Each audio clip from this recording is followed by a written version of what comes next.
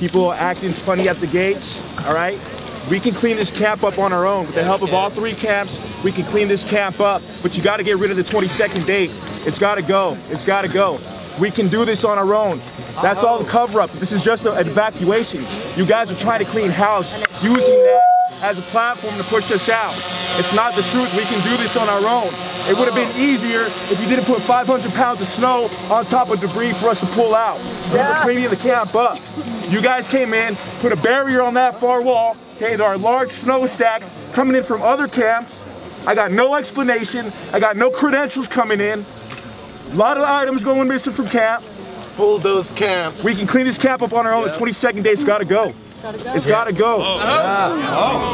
Okay, we have 2 options to bring you. Either you do not come in at all, or we will allow 1 or 2 people from your organization to be escorted through the camp.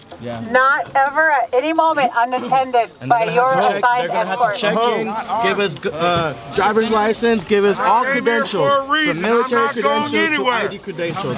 And if you're not okay with it, then hold up. Then you're not following your own government protocol, because that's how your government works.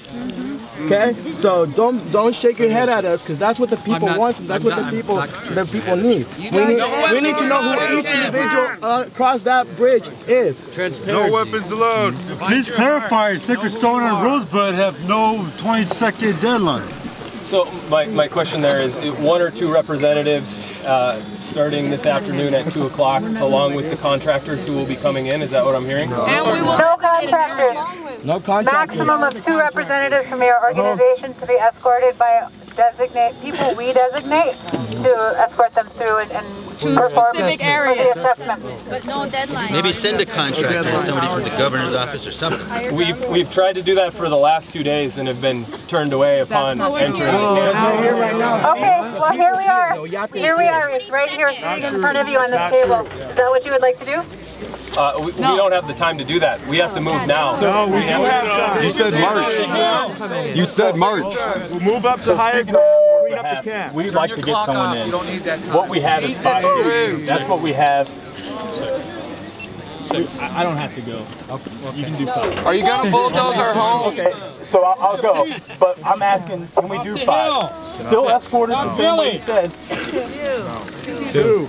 The contractor has a group of people of different areas of expertise for dealing with debris. And they need to talk to the people that live here. Are you guys Army Corps of Engineers? Engineers. Emphasize the engineers. So you guys are experts on what you guys are coming for. We have a group of 5 or 6 people we need to bring in to assess what's going on. Then what I suggest is you send in your 2 most capable people of retaining the memory of whatever assessment they need to get done and translating that to your people. I have a question. Who would be the 5? Name the 5. And explain why they need to be in there. What